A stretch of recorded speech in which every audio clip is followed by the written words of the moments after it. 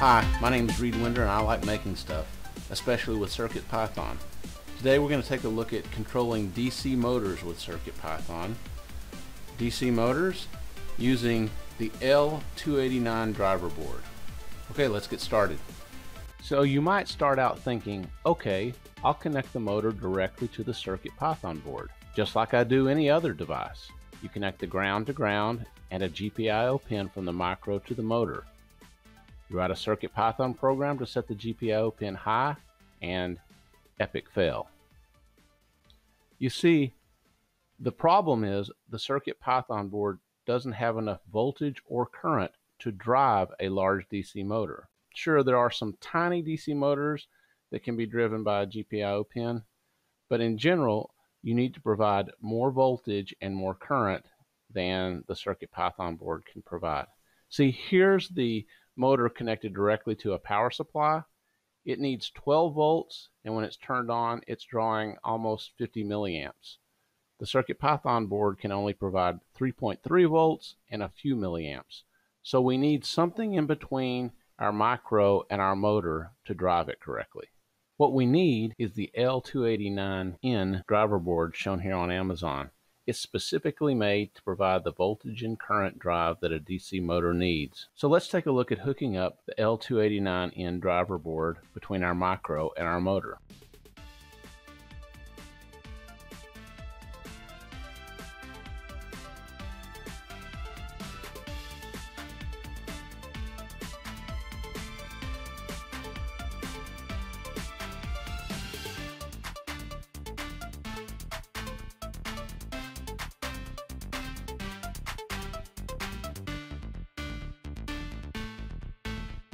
So with a motor, if we have a motor, we'll just put the M here for the motor, and we run, it has two connections. If we run current through the motor, let's do it this way. So in this case, we hook 12 volts up to this pin and ground to this pin, and current flows through, then the motor will rotate clockwise. If alternatively we then take the motor and all we do is switch the connections, and we put 12 volts on this connection and ground up here, then current's going to flow the opposite direction. So now current's going to flow through the motor this direction, and we're going to spin counterclockwise. So this is the function of the L289N, is to basically switch the current flow through the motor so that we can have the motor going in two different directions. So how does it do that? It does it, that the L289N is what we call an H bridge, and it's going to be kind of obvious on why it's an H bridge. If we look at it, it has 4 transistors. Yep, the top 2 are connected here to our 12 volts, and the bottom 2 are connected to ground. And then in the middle here is our motor. And the reason we call this an H bridge is because it looks like an H. The 4 transistors with the middle on the branch, this forms an H. And what this allows us to do is, when we want current to flow through the motor for it to go clockwise, what we do is we turn on this transistor and this transistor, and then current will flow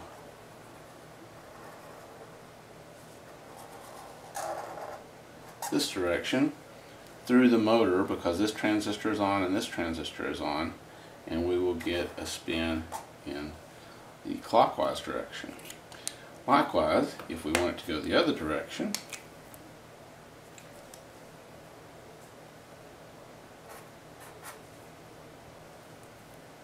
now if we want current to flow in the other direction, we turn the opposite 2 transistors on. So if we turn this transistor on and this transistor on, current flows from 12 volts through the motor down to ground this way. Now with that, then we get a counterclockwise rotation. So the L289N board is high current, high power transistors which allow us to run hundreds of milliamps or more of current through the motor in two different directions, and that's what allows us to change the direction of the motor. Now to change the speed, what we do is we have a pulse width modulated signal which actually controls how quickly or how long we leave each of these transistors on when the current's flowing in one direction, and that gives us our speed control. Okay, this is our CircuitPython code to control our DC motor. We import boards so that we can get the pin numbers associated with the Metro M4 Express. We import time so that we can have some control over time delays in the program. We import digital I/O to control the input-output pins on the board. And finally, we import PulseIO so that we can create a PWM modulation signal to control the speed of the motor. The N1 and N2 signals on the motor driver board control the direction of the motor. Set these pins up as outputs. The ENA, or Enable A pin, is connected to a Pulse Width Modulation object from the PulseIO library. With the N1 and N2 pins, we control the direction of the motor. And with the Enable output, which is connected to the Pulse Width Modulator, we control the speed of the motor. We set the duty cycle of the Pulse Width Modulator to 0. This means the motor will be stopped. The duty cycle value can be anything from 0 to 2 to the 16th power minus 1, or 65,535. 0 is stopped and 65,535 is full speed. Set the N1 value to true and the N2 value to false.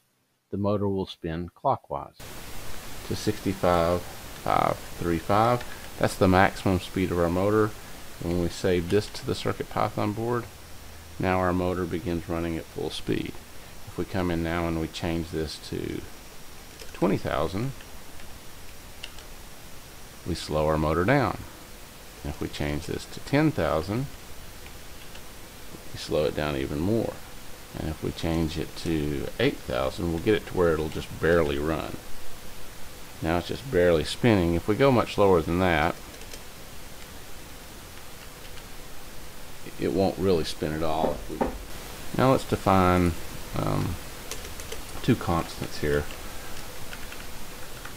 Clockwise, which is when the N1 value is true and the N2 value is false, and counterclockwise when we flip them around. Remember from our H-bridge discussion, when we let current flow through the motor in two different directions, we control the direction of the motor.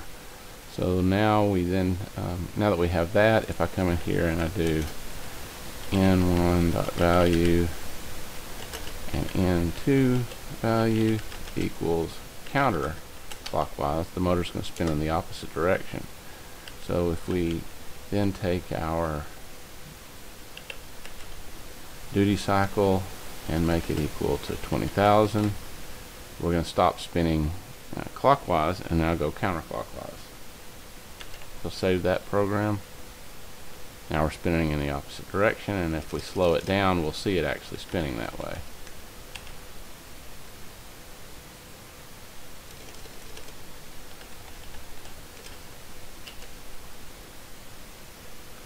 So let's do a little more complete program where we spin the motor in both directions.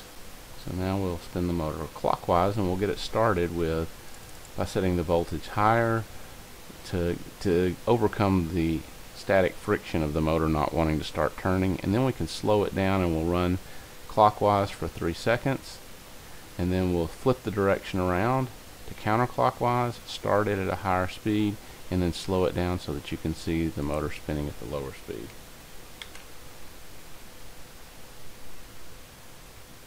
Now our motor starts spinning high speed, then we slow it down, then we do it. And if we want to now, we can stop the motor in here by just turning the duty cycle to 0.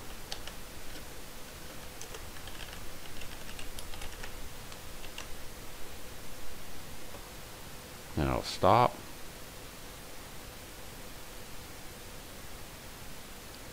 Now it started clockwise, counterclockwise, and it'll stop. At the beginning of the video there was this nice red and blue water color effect. Well, that was made with motors and Neopixels.